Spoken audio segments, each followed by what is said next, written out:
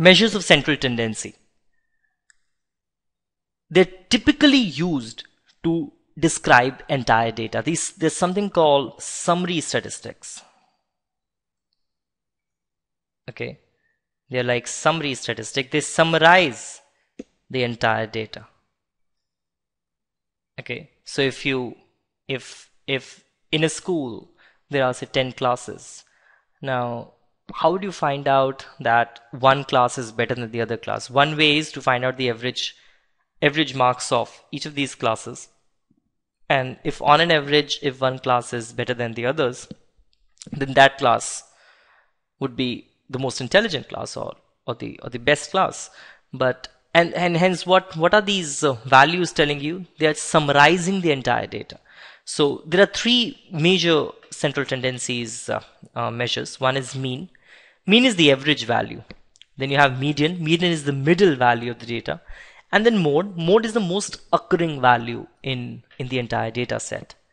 So let's talk about mean. Mean is, say for example, x1 through xn. These are the different these are the different points in a data set.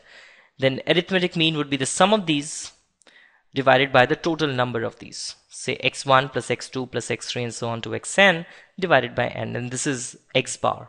This is the mean value. But the point is that this is affected by extreme values. So I'll give you an example. Suppose this is a data set of 10 students in a class. They've got marks out of 20 in the statistics exam. These are the marks of these people. So it is 5, 4, 23, 4, 5, 10, 2, 3, 1. So in order to find out the average, what will you do? You will just add them up together and divide it by 10. So once you add them up together and divide it by 10, you get 5.7. So this is the mean mark of this class, 5.7. But what is the highest marks? 20. 20 is the highest marks. So if you remove that, what you get is 37 by 9. So that means 4.1. Now, have you seen this?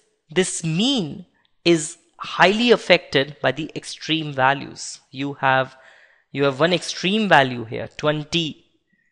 And this is the reason the average has gone up. Otherwise, average was just 4.1. Only one person is getting 20. And because of that, average has gone up from 4.1 to 5.7. So this is the problem of mean. Mean is affected by extreme values. Other is, of course, the other way is median. Now, median is not affected by extreme values. Okay, median is the middle value of an ordered array of data. You have a raw data. You will either put that in an increasing order or decreasing order, and you'll find the value which will divide the entire data set into two parts. Okay, so supposedly if your data is this 5, 4, 23, 4, 5, 10, 2, 3, 1. So your task should be to either put this data in increasing or decreasing form, whichever way. So put this in an increasing form. So it is 1, 2, 3 has come 2 times, 3, 3, 4, 4, 5, 5, 10, 20. So where would median lie? Median is that value which will divide the entire data set into two parts. Now, how many data points are here? 1, 2, 3, 4, 5, 6, 7, 8, 9, 10. There are 10 data points. So median should lie somewhere here after the fifth point. Somewhere here in this point. So median would lie somewhere here. Now in this case, when n is 10, that is even, median is given by the average of the two middle values. So this should be 5th and 6th.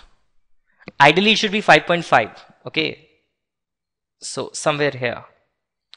So it is 5th and 6th value. So we'll take up the average of these two and you get the value 4. So 4 is the median value here, which is dividing the entire data set into two parts. Which is dividing the entire data set into two parts. Supposedly, if your data was like this, I have excluded 1 from this data. This was an earlier data only, but you don't have 1 in this data. So that makes n equals to 9, which means odd. Now this is simple because there will be 4 values above the median value and the 4 values below the median value.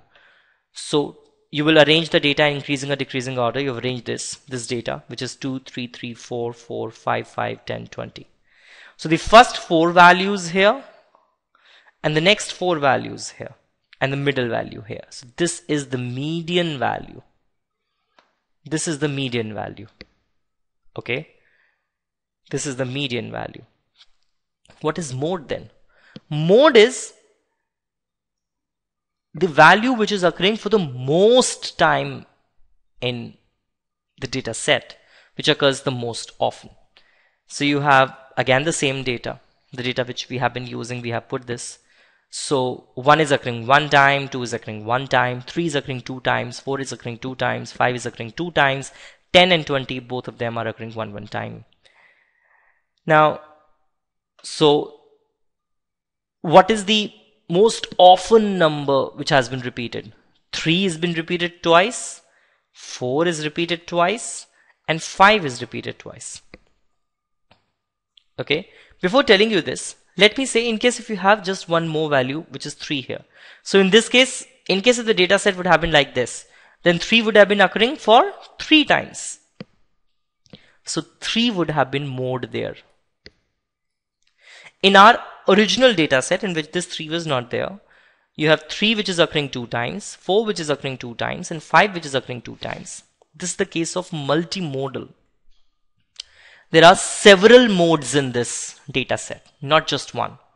In case if you had this 5 was also not there, then 5 was also occurring for 1 time, say, then 3 is occurring for 2 times and 4 is occurring for 2 times. So that would have been the case of bimodal. There are 2 modes in the data set. You're getting the point? So when you have more than 2 modes, you have multimodal. That was the case of multimodal. So this is a very, very brief introduction of what are these central tendencies.